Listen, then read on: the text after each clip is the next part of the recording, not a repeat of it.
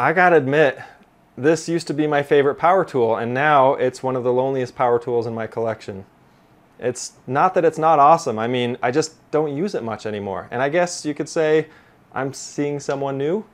Now, don't get me wrong, these drills are awesome. They have all kinds of functions and capabilities, but more and more with newer and better bits coming out, as well as the types of DIY projects I'm working on, I find myself reaching for my impact driver so much more. And I don't just use it for driving, but also for drilling. Just to make sure we're all on the same page, since not everybody's familiar with an impact driver, what it does is it uses a hammering function or a twisting and impact function to not only drive the fasteners in, but it's going to slam this little metal disc basically against the drive shaft in the same direction that you're driving the screw. So if you're driving it in righty-tighty or clockwise, what it's going to do is it's going to slam this over and over and give you that extra strength so that the drill, or the driver in this case, is doing the work so that you don't have to and that the motor doesn't have to work as hard.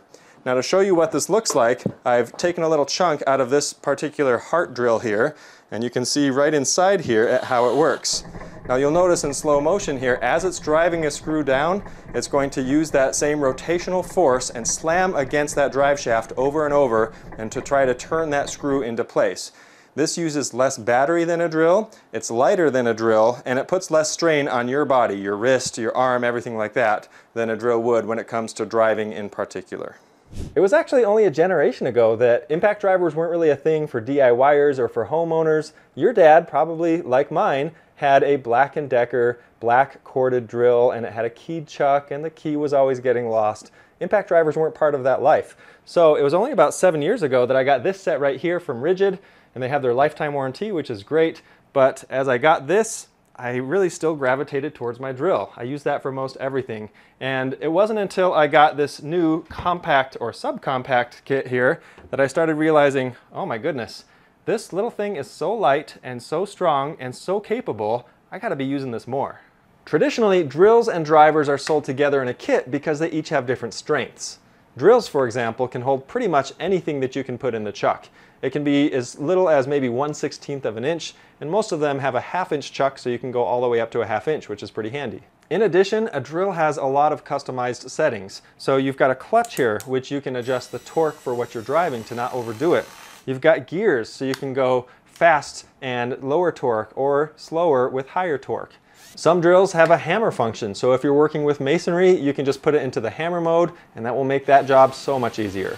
Maybe even a little stronger than that with the drill is the fact that these are comfortable, they're familiar. We've been using these as DIYers for generations. So if the drill is so great, why am I not using it so much anymore? It's because really I think I can do most everything I need to with the impact drill, and it's smaller, it's lighter, it's easier to use, it's a little more basic, and it gets the job done for pretty much any project that I'm on. I find myself doing all kinds of projects with electrical lately, and this little impact driver is lightweight and can really do everything that I need it to do. If I need to tighten screws, loosen screws, no problem. Even if I need to drill 3/4 inch holes through the studs to pull my Romex through, this can handle it and do it easily. I also build a lot of things, whether it's a deck or a clubhouse, or right now I'm working on starting on a carport project. Guess what? My impact driver can do pretty much everything I need for all of those as well. I also repair a lot of things, and that's just a lot of removing screws, messing around with something to get it right, and putting the screws back in. Again, impact driver. This right here is something else that's changing quite a bit on the tool scene these days. We're getting all these bits that are designed specifically to be used in impact drivers. So they've got the 1/4 inch hex fitting, they fit right in, they're easy and they're quick. These new bits that are designed for impact drills have this little section here called the torsion section, and this gives a tiny bit of flexibility so that as that impacting is happening, which can be really hard on a bit, a lot of that is absorbed right here so that the bit lasts longer, it's not as brittle, and it's not as prone to breaking as that impact is happening over and over again. When it comes to drilling, you can now buy entire sets of titanium drill bits that are made for impact drivers. You'll notice that on a lot of these, for example, even on these cheap Hercules ones from Harbor Freight, this set doesn't cost very much, but it says impact rated, meaning it's designed to be used with an impact driver. One of the ones I trust a little bit more is the Shockwave technology here in the Red Helix Milwaukee bits. These are impact duty, meaning they've tested them to be used and to last longer. There's actually changes in the design of the flutes and in the core of the material itself that the bit is made out of to help it last longer in an impact driver. This 23-piece set from DeWalt, for example, has a lot of those same features. It's basically made to work with an impact driver and has that added strength so that it's less likely to break or snap when being used with all those impacts hitting it. Now, I'll be the first to admit, when I'm buying consumables, I'm gonna go to Harbor Freight and see if I can pick up a set like this. You can literally get every size from 1/64 up to a 1/2 inch in one kit here for like 20 bucks new, and that's without coupons. With coupons, you get these free when you buy something, and none of these work with my impact driver. So that can be an issue, but if some of these sizes here aren't what I need and I need something in between, then I'll grab these and I'll grab my drill. No big deal. When I needed to drill holes through the framing up in my attic just recently to run some new wires, I was more than happy to use my Diablo Speed Demon spade bits in my impact driver, and they worked beautifully. Pre-drilling? Not a problem. I can pre-drill with these. I can countersink, you bet, no problem. In most cases, the impact driver also uses less power than the drill does to get the same job done, so my battery is going to last longer as well. Just another bonus. Speaking of bonuses, when I'm using my impact driver, because of that ratcheting impact motion that it does, it's much less likely to cause me to have kickback. On my drill, I've had a few times when this thing has really cranked my arm over and caused me to injure my wrist or my arm. So with this, I don't have to worry about that. Again, just another reason that the impact driver is going to do a lot of good for me. There are, of course, drills that have what's called an anti-kickback feature built into them. That's starting to become more and more common with drills, which is awesome. But with impact drivers, I really don't have to worry about it. Just to make sure I'm not misunderstood, I do think drills are still very useful. I will not be getting rid of my drills anytime soon, or probably ever. It's just that since impact drivers have come along and all of the bits and the bit technology that's coming along with them, I find myself using my drill less and less. Now, I know that not everybody is going to agree with me on this, and that's okay. This is just based on my experience and my personal opinion for the projects I do and how I use my tools. And one thing that's made things a little more interesting for me is I recently picked up this M12 fuel set. I've got a drill and a driver from Milwaukee here. Now, this has been a total game changer for me. This little guy right here, so tiny, so little, and so powerful. I feel like I've got a fistful of steel. I've got just a handful of power right here with this tiny little thing. I mean, this thing weighs next to nothing, but it's solidly built. I've got a lot of metal components here, and this is just a very well-built little machine that can do pretty much everything I need. I've got the super bright LEDs in the right spot up here, and I've even got control over my different speeds, and I've even got a self-tapping screw set here.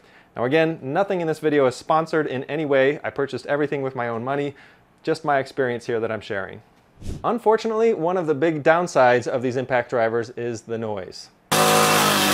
Yes, that noise. It is obnoxious, it is constant, and we know it's working and everything, but we don't have to put up with that with drills. So why do we have to put up with that with impact drivers? Well, guess what? There's a solution for that too.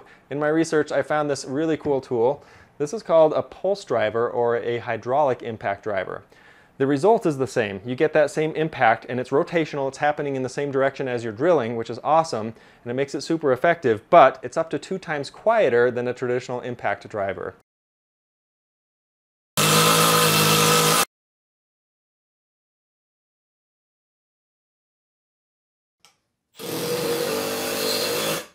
Not only that, but these surge drivers, and these are actually available by Rigid and Makita, if I'm not mistaken, also have these. They're just bigger. These guys are actually more powerful than a comparable impact driver of the same size, which is amazing. So they're quieter, they're stronger, and they're still tiny, they're still light, and they're still super capable. That's a win-win. So when do you use your drill instead of an impact driver? There are several scenarios here. One is if you're doing any sort of fine woodworking and you need very precision holes, for example. You need those clean edges, you need that consistent drill speed, and you don't need that noise that accompanies the impact drivers, then grab your drill. It's going to do a great job for you. Another one is if you need to use the clutch on a drill to limit the amount of torque that's going into a fastener. So let's say you're driving a screw, it's small, it's going into some soft wood, you don't want to overdo it, you can set your torque, and that's a lot easier to control than with an impact driver. The other occasion is if you've got a bit that just doesn't have a 1/4 inch hex shank and you need to use it. throw in your drill and you're good to go. I mean, drills are still very useful. Now for everything else, I'm going to be sticking with my impact driver or my pulse driver. These things are pretty amazing. Now if you are going to be using your drill, and when you use it, you may as well know how to use it. I've got a video that you can check out right here that shows the 5 features of a drill, and over 82% of people that I polled don't actually know how to use all these features. So be sure to check that out so you can use it properly.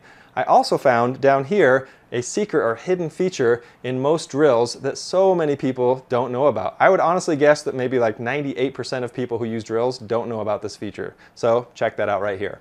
I'm Nils with Learn to DIY. Thanks for watching.